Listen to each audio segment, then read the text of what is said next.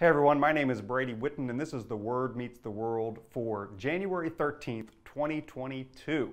So January 6th was the one-year anniversary of a mob of extremist Trump supporters storming the U.S. Capitol in an attempt to disrupt the certification of the election of Joe Biden as president. One of the many troubling aspects of this incident was that some members of the mob carried signs, flags, and wore clothing that featured Christian slogans and symbols.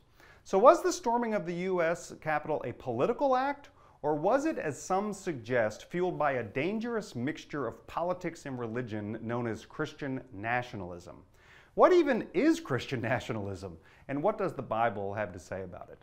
That's our topic for this week's The Word Meets the World.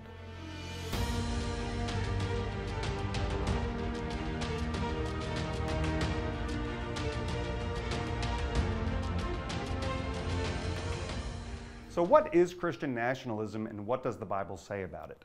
Historically, the words patriotism and nationalism have a similar meaning, but over time their meanings have diverged. Patriotism is a word that means devoted love, support, and defense of one's country.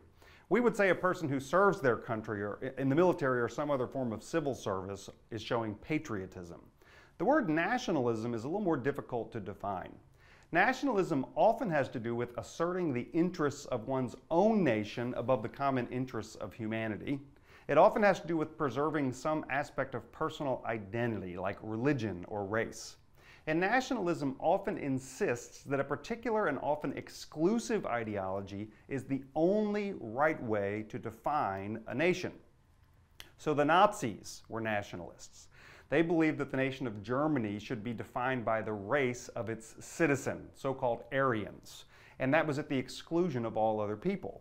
In this case, their racial ideology and their national identity became one and the same. Muslim extremist groups are also often nationalists. The Taliban, who recently took control in Pakistan, weave their Islamic beliefs and their national identity seamlessly. Anyone who disagrees with them is a threat not only to their faith, but to their nation. In an article in Christianity Today, Paul Miller defines Christian nationalism as the belief that the American nation is defined by Christianity and that the government should take active steps to keep it that way. So there are multiple problems with Christian nationalism. First, although many of our nation's founders did claim the Christian faith, they also put a set of laws in place, the First Amendment, that guarantee religious freedom. Congress shall not make a law respecting an establishment of religion, the Constitution says. Second, there's a great danger when aggressively insisting that my religious value system is the only value system, that I will become the very kind of person that my religious values doesn't want me to become. So C.S. Lewis says, the sins of the flesh are bad, but they are the least bad of all the sins. All the worst pleasures are purely spiritual. The pleasure of putting other people in the wrong, of bossing and patronizing and spoiling sport and backbiting, and the pleasure of power and hatred. That's why a cold, self-righteous prig who goes regularly to church may be far nearer to hell than a prostitute. But of course, Lewis says, it's better to be neither. But what we're here to explore is what the Bible has to say about this topic. So let's get to it. The first thing worth noting is that the Bible indicates that God gave humanity government for our good. In the book of Romans, in the 13th chapter, the very first verse, Paul says this, "Let every person be subject to the governing authorities, for there is no authority except from God, and those authorities that exist have been instituted by God." The Bible also shows where God uses nations to accomplish God's purposes. In the prophet Isaiah, in the 45th chapter, the 13th verse, Isaiah says this, "I have aroused Cyrus in righteousness, and I will make all his paths straight. He shall build my city and set my exiles free, not for price or reward, says the Lord of hosts." Now Cyrus was the king of Persia, and he defeated the Babylonians who were responsible for the destruction of Jerusalem in 587 BCE. Cyrus not only allowed the people of Israel to re-inhabit and rebuild Jerusalem, he also gave them financial and political support to do so. So does this mean that every government and every leader is an agent of God? One of the most fascinating things about the Apostle Paul's statement in Romans 13 is that the emperor of Rome at the time he wrote it was a guy named Nero. Now, Nero is considered one of the greatest criminals in all of human history.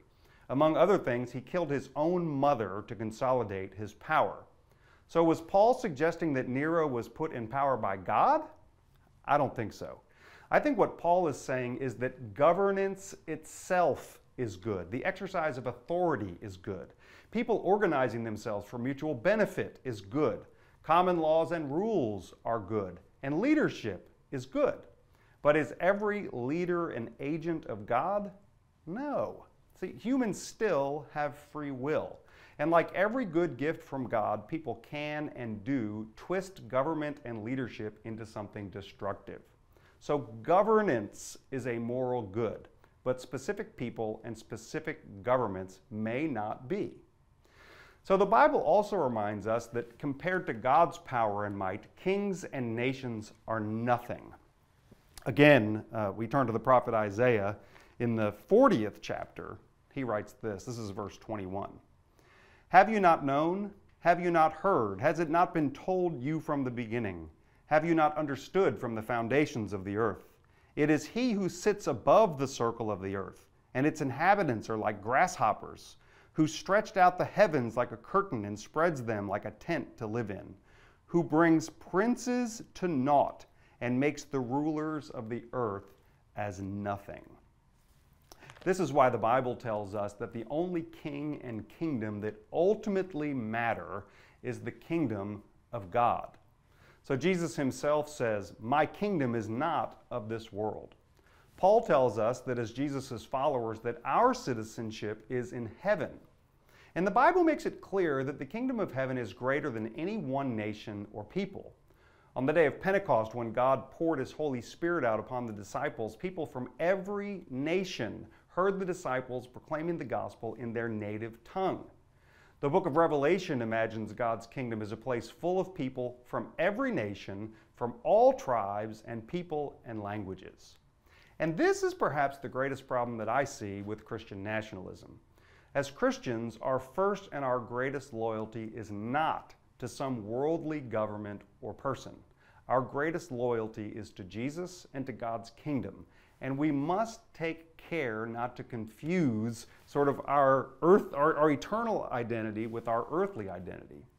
I often say to people, if you're going to ask me to define myself, I say, I am a child of God and a citizen of heaven first. I would add that I'm a human being second, and I'm an American third, and if I'm completely honest, I'm a left-leaning independent fourth.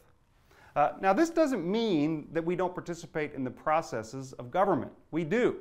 The Bible teaches us to be good citizens. It doesn't mean our faith in Jesus doesn't inform our political loyalties or decisions. It will and it should. It doesn't mean we can't talk about political things from a spiritual perspective. We must. But we must be careful not to let our faith and our political ideology get too comfortable with one another. Our faith in Jesus and our citizenship in heaven must stand above and remain distinctive from every other identity. Pope Francis recently said that politics is the most important of civil activities and has its own field of action, which is not that of religion. They're distinct. I like Tony Campolo's metaphor about what happens when we let politics and religion get too close. He says, mixing politics and religion is like mixing ice cream and manure.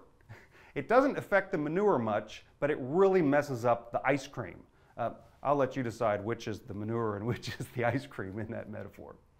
So I want to be clear about something. I love Jesus and I love America in that order, and they are two distinct loves. I certainly don't think that America needs to be in the Jesus business. So I want to leave you with the words of a hymn I love. It's This Is My Song, and it's in the United Methodist hymnal. Every time Christians sing God Bless America in worship, I really believe it should be followed by this song. This is my song, O God of all the nations, a song of peace for lands afar and mine. This is my home, the country where my heart is. Here are my hopes, my dreams, my holy shrine.